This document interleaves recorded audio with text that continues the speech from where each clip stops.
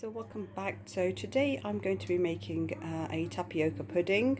So let's begin. So in the saucepan I'm going to be adding some milk,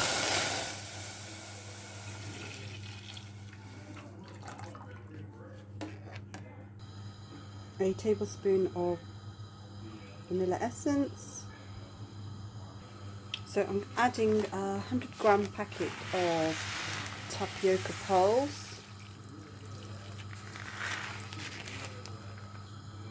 and half a tablespoon of butter.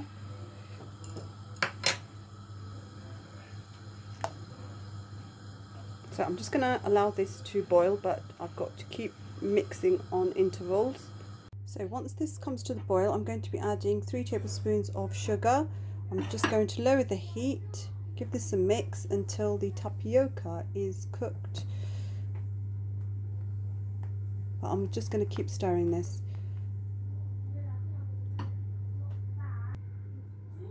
So if the tapioca is white, then it's not cooked. When it's see-through, then you know it's cooked.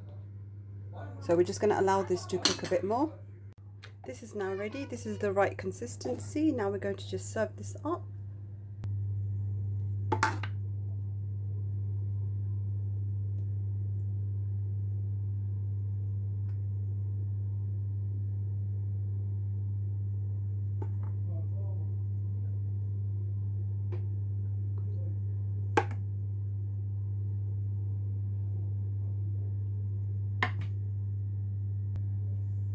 So I'm going to serve this, just decorate it with some chopped nuts, and I have a